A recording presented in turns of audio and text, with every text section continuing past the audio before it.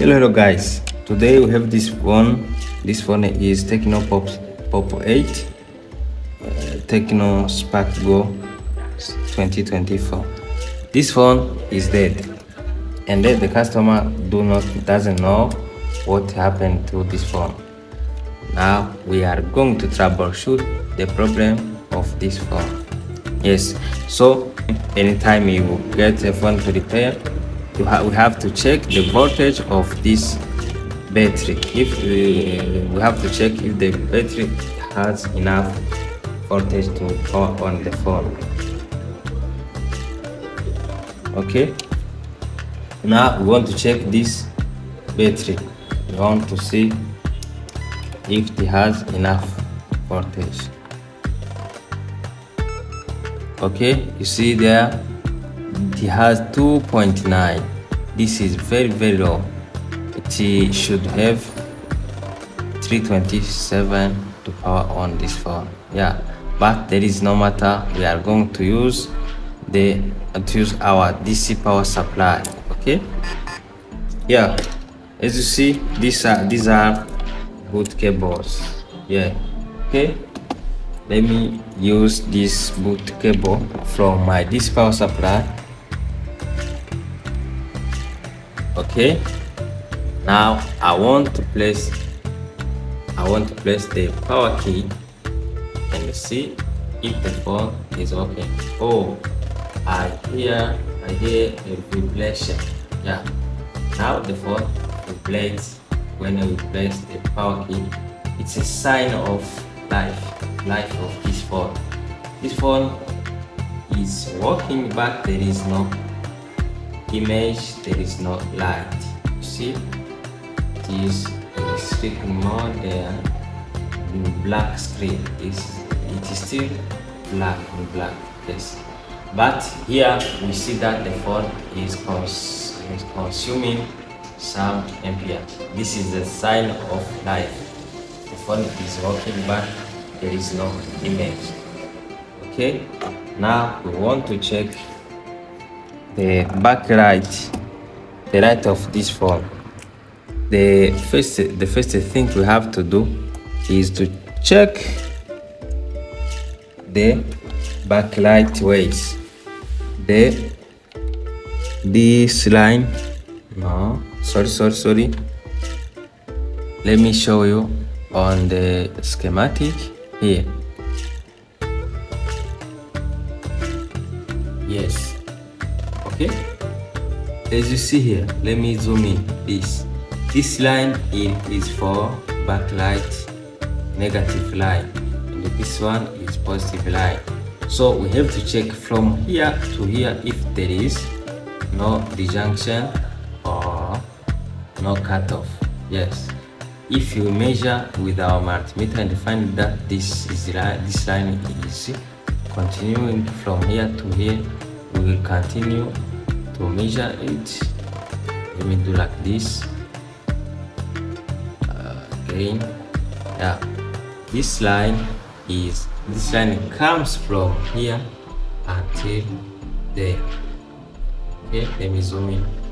You see, from this diode to this capacitor, this resistor to this capacitor until here.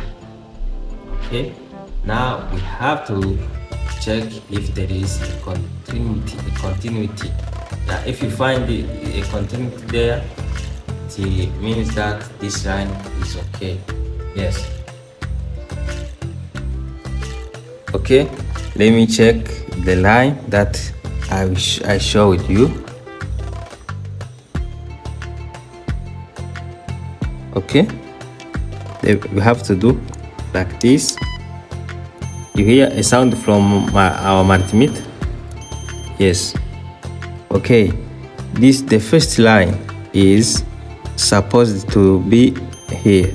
You see, this means that this line is okay, and then we continue from here to here to this capacitor. Okay, this resist. Okay, until here. Okay, this line, the positive line, is okay. Now we have to check the negative line. The negative line is I showed you on the schematic. The negative line comes from here, comes from here, until this capacity, first until here. Now we want to check. We want to check if from here to here to the connect if there is no junction here. Okay, let me start from here.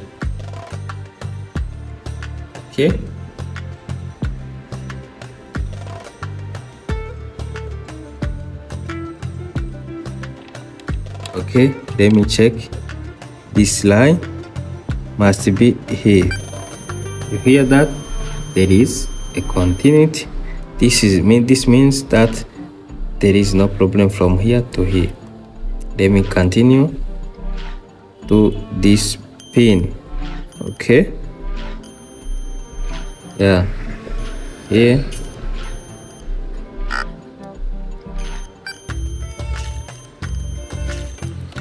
About the line, there is no problem. And then we have to check this line. And to check it, we have to put our multimeter in diode mode. Let me show you if there is no problem about the positive line or the diode. Let me check the diode. See here, this diode is okay, it's working. Let me do like this to check the diode. We do like this. It will show you values on one side. It means that this diode is okay. And then the coil, check the coil here, a sound, yeah. And then we have to check this IC. To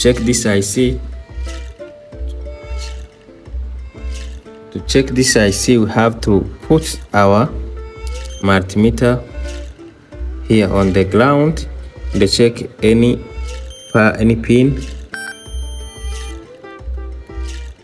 These two pins are for negative. This one, it's okay. You see the value.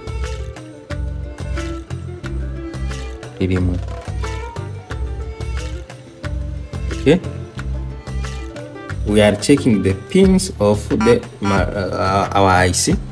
Here we get value, and then here we get value. There is no problem about IC and the diode and the coil.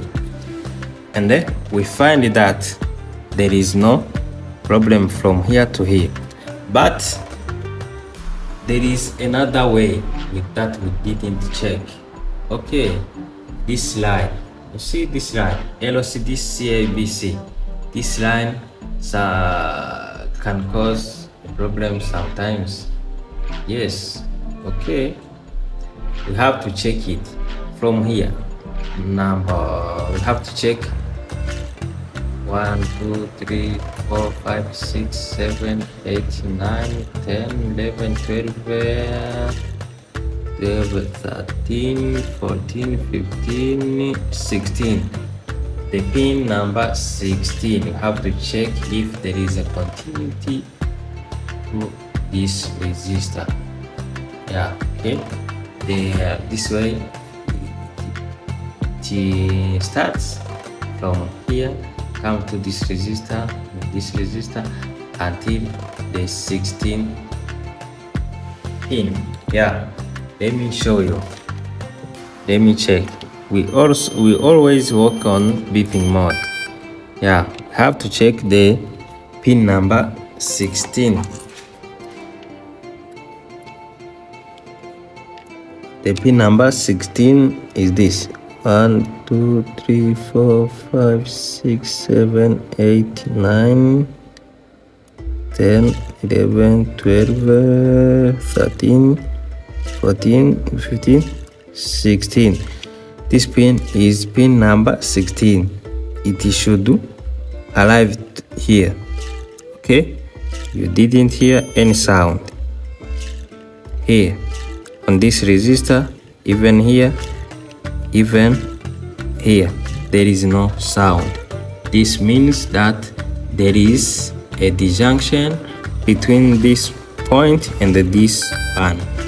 So what you have to do, we have to make a jump from here to here and check if our mobile phone will show us something. Okay, this time was about troubleshooting. Yes, okay, let me make a jump from that point to the pin number 16. Okay,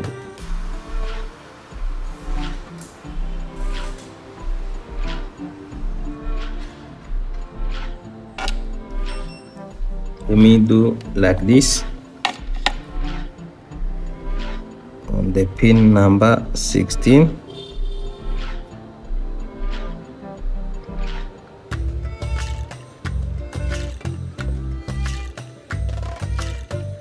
Okay,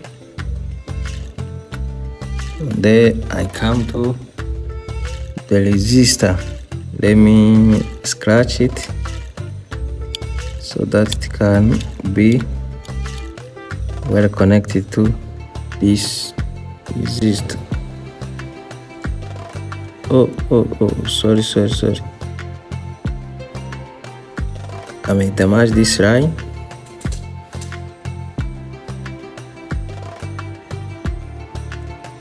Okay, you see that I made a jump. So let me check if the phone will show us something. Okay, I connected the LCD. Let me connect the battery. No, the battery doesn't have enough voltage to power on this phone.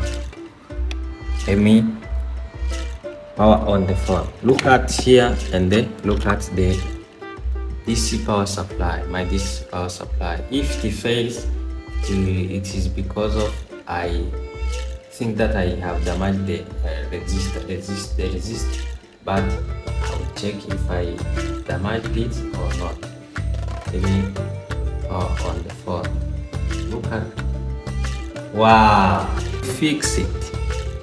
Every time you have to troubleshoot your mobile phone and then see what is the problem. Here we had the problem of backlight IC. Here the problem was this line. Let me show you again. This line, the LCD CABC. Now this line was missing. Now I make a jump from here to here on this resistor. Yes, okay, now the phone is fixed. Yes, so let me thank you for watching this video. Then try to like this video, comment on this video, and then share it to your friend so that they may know what is going on. Yeah, thank you for watching my video. See you soon in the next video. Okay.